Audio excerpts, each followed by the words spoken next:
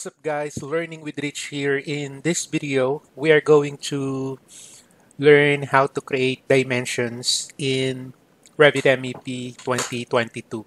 So in this exercise, we are going to use temporary dimensions to locate, layout, and lock lighting fixtures. Okay, so as you can see, currently we are on level 1 lighting plan A. Okay, so we are going to lay out lighting fixtures using temporary and permanent dimension. Okay, so how to do that? All right, so to do that, what I'm going to do is I'm going to just simply select the lighting fixture on our left side, on the upper left side. So I'm going to select that one. Okay, and then right away, once you select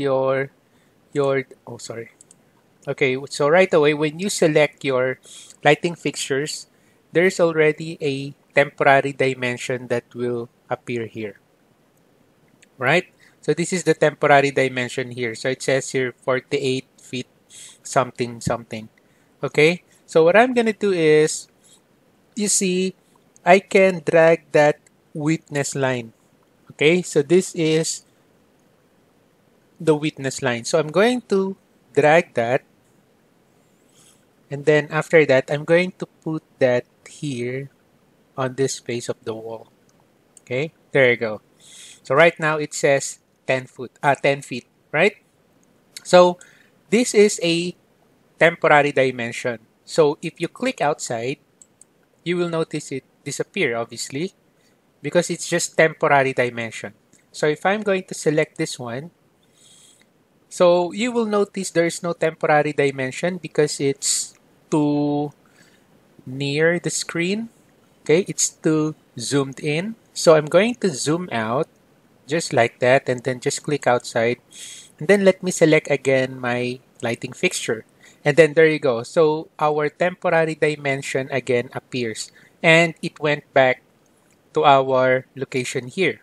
So I'm going to drag again this witness line. So I'm going to move that. And then I'm going to place it here again. Okay, so now, to make our temporary dimension permanent, so all you have to do is to select that icon there. So you just need to click that one and then just click outside. So you will notice now that it's now permanent dimension. So even if you click outside, it will not disappear. And if you want to create a new type or style of your dimension, so what you can do is you can select that dimension and then you can go to properties. And then as you can see currently, that is 3/32" Arial type of dimension. So if you click the drop down arrow, you can also see the other type here.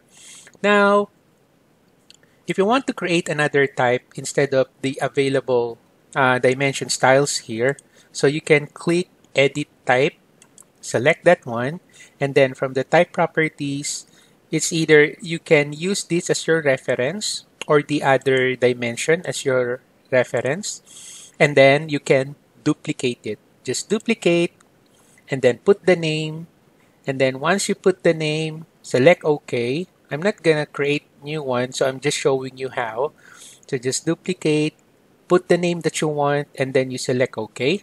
And then after that, that's the time you can now modify the graphics here. Okay, so you can go to the color if you want. You can change the color. You can change the text properties, like if you want to make that italic, bold, underline, text size, text offset, blah, blah, blah. Okay, so basically you can use the type properties to modify your dimension style. Okay, so that's why it's always good to duplicate first before you modify your type parameters here for your text. But if you just want to change or modify your current dimension style, then you can just go ahead and straight change the properties here. No need to duplicate. But if you want to create a new one, so you can duplicate it. All right. Anyway, so I'll just select cancel here. All right. So now going back, the next thing that we're going to do is we're going to continue the dimension string using the edit witness lines that or using the dimension that we just created. Okay, so how to continue the dimension? So I'm going to select this dimension here, and then you will notice that on our options bar, there is a leader, and then there's also a preference here.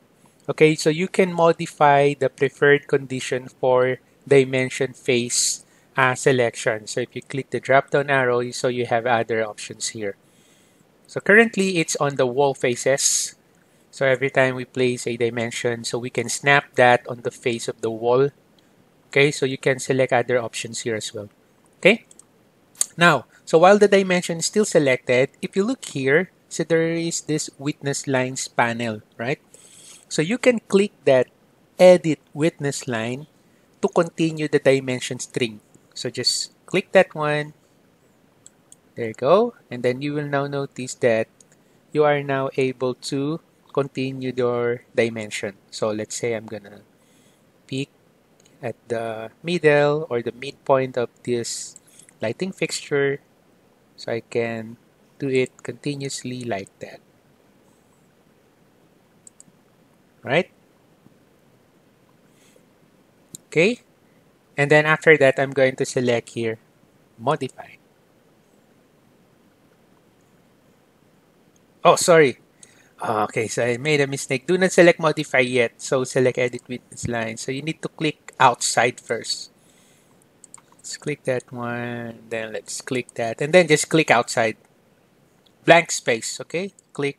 And there you go. So you just continue your dimension string into a 4 dimensions for these 4 lighting fixtures. Okay? So let's try to do that as well here on our other 2 rows of lighting fixtures. Okay? So we can click one. Again, we can move that witness line. We can snap that here. And then after that, just make that permanent. And then just click outside. And then click the dimension, edit witness line. Okay. Then I will just pick here, pick here, pick here, and then just click outside. Okay. So if you want to do it manually, so you can select this dimension here on our quick access toolbar. So you can click that one, and then again, before you place your dimension, you can change the dimension style that you want. Okay, so in my case, I'll just use the default one, and then I'm now going to place it. So I'm gonna click here. Okay, so click,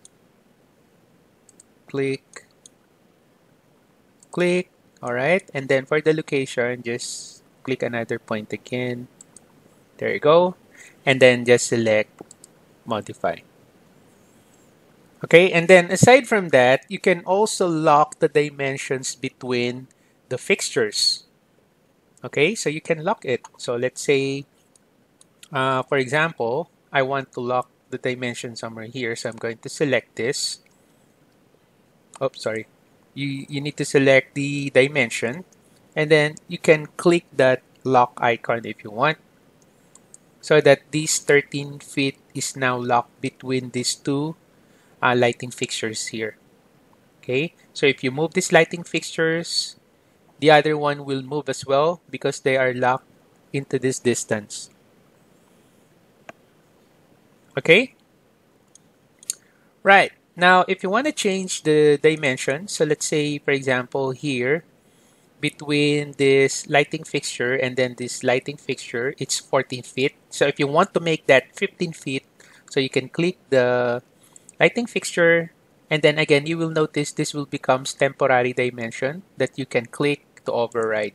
Click, then you can type 15 and then enter. There you go. And then just select modify again. Okay, so basically this is how you place your dimension. So it's really not that difficult to create dimension in Revit. Okay, so hopefully you learned something from this video. Thank you for watching, guys. Have a nice day.